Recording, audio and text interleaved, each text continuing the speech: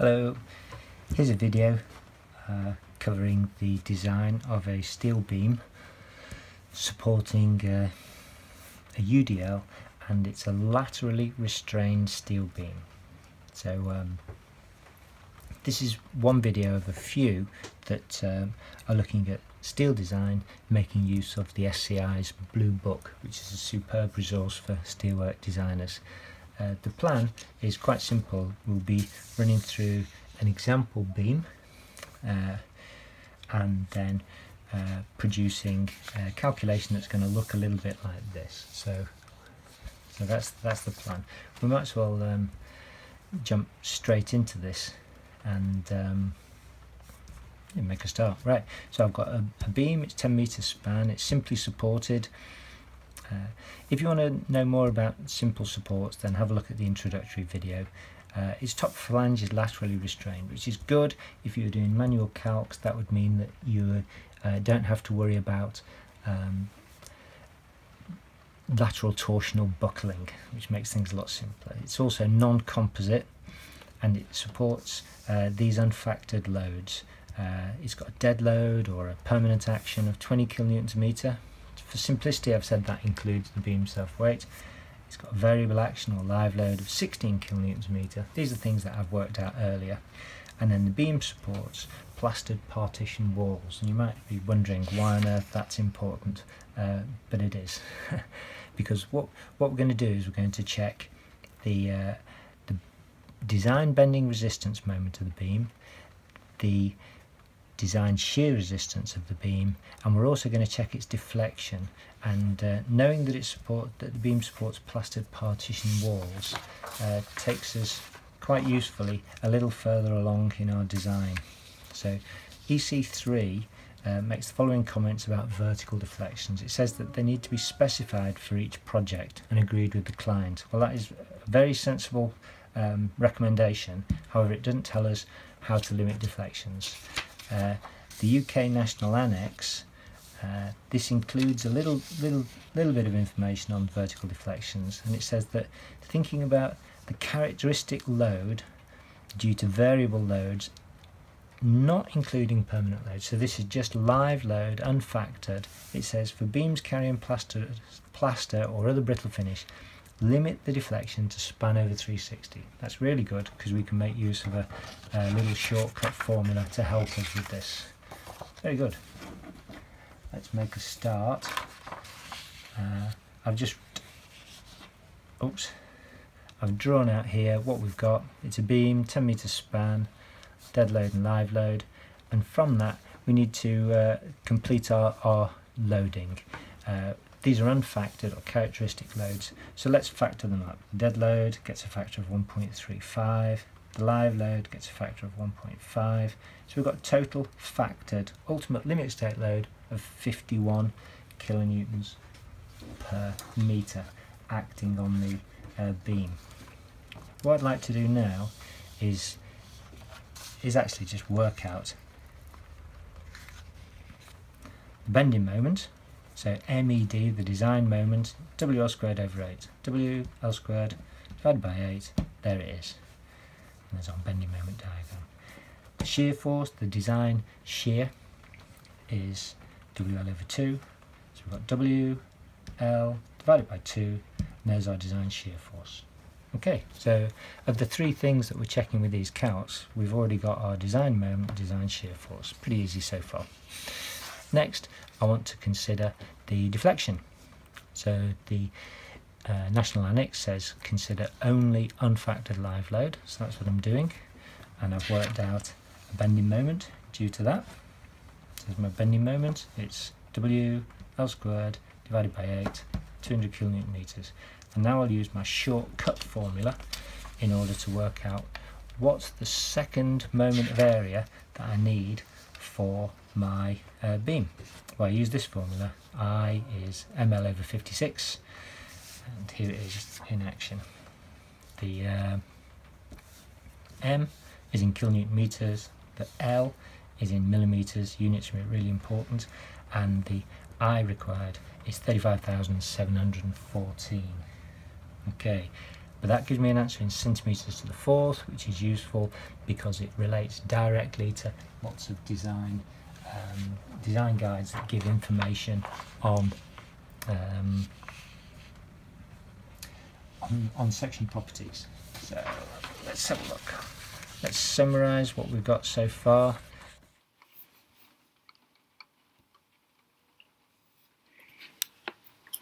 We've calculated the design bending moment, shear force, and we've got an I value that's required for deflection.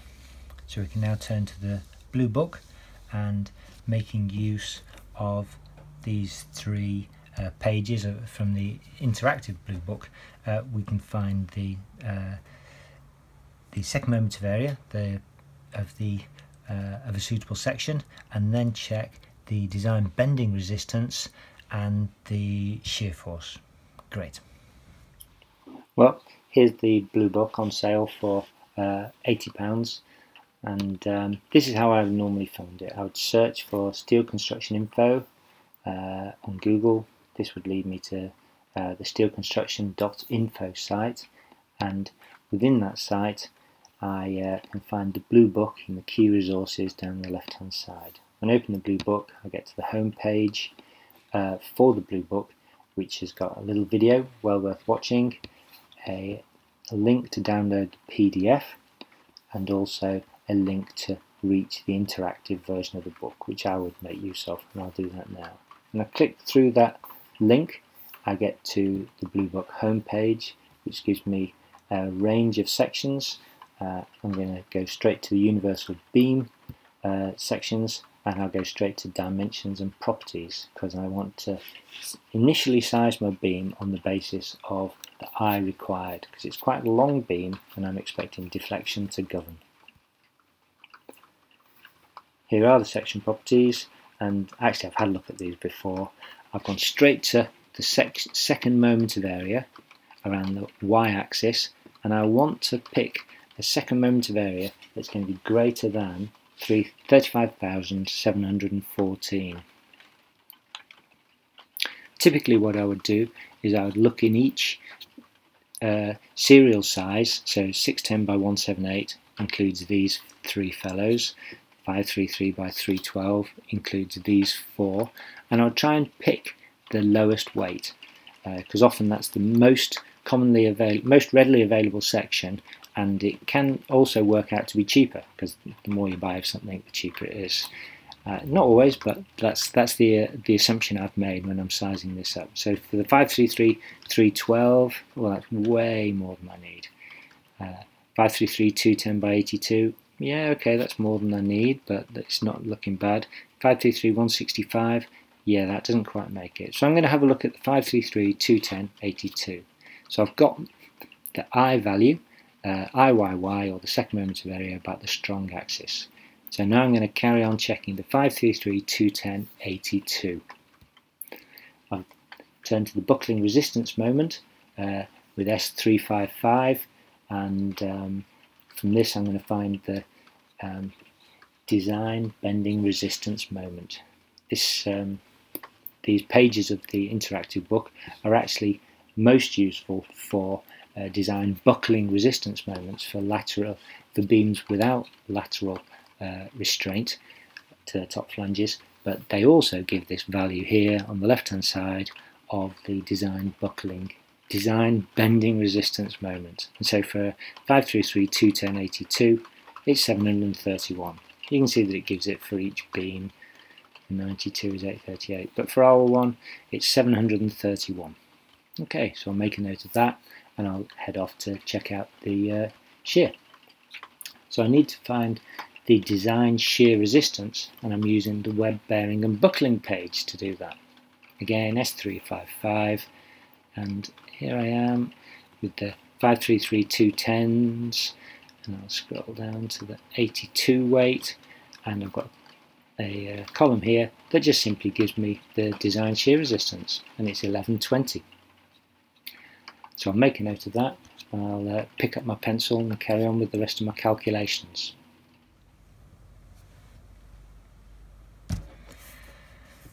Having looked at the blue book, I'll summarise the design values that we've come up with, and for a 533210 82k UB. We can see that the initially sizing the second moment of area, we knew that that was going to be safe, and it is safe.